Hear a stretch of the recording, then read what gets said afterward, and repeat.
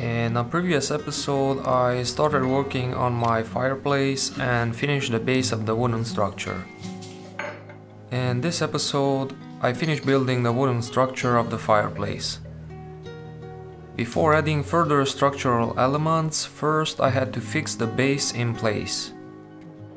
To do this, I used some small corner brackets that will not be visible after all parts are assembled. Plastic dowels had to be inserted in the wall after drilling holes in the marked spots, and then after some pre-drilling I could fix the base. Having the base in place meant that fixing the upper elements would be a lot easier. As I had the OSB boards prepared ahead of time, I could easily fix them using wood screws and some more corner brackets. As both sides of the middle part had to be the same size, I took my time ensuring I would have a square fit. I highly suggest that you use any kind of laser level, as this will greatly improve your accuracy. Fixing the middle elements of the fireplace structure required some more drilling and fixing some corner brackets. Using all these corner brackets reduced the amount of OSB panels that I needed, and they also ensured solid anchor points for the entire structure.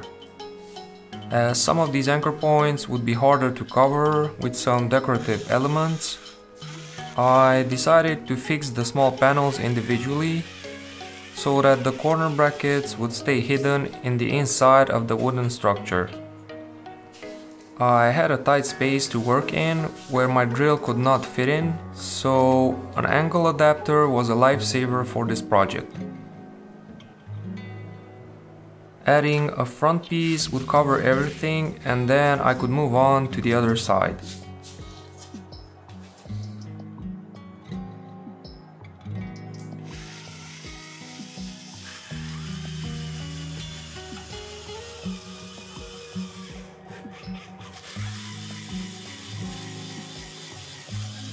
The process for this side was the same as the other one, so with a bit of editing magic both sides were finished. Now I could move on to the top part. This section of the structure was similar to the sides. I fixed all pieces one by one, and this way I was able to keep all corner brackets hidden.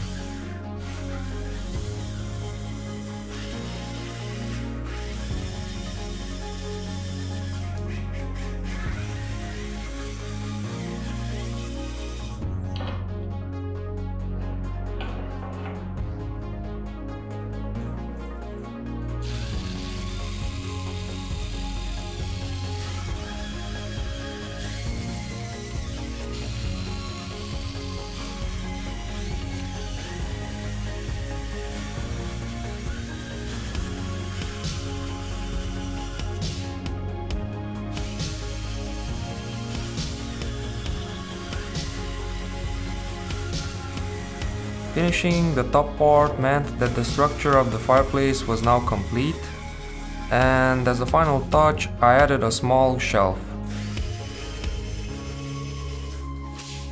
A quick test fit of the electric fire confirmed that I was on the right path.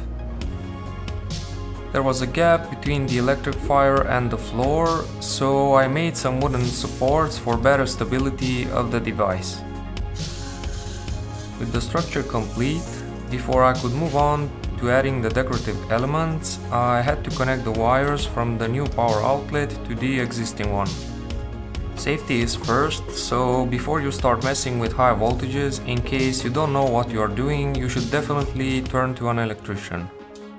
With the safety out of the way, I could start stripping the wires and making the new connections. In the next episode, I will work on covering both the wall and wooden structure with plaster block pieces. Thanks for watching, and till next time, take care.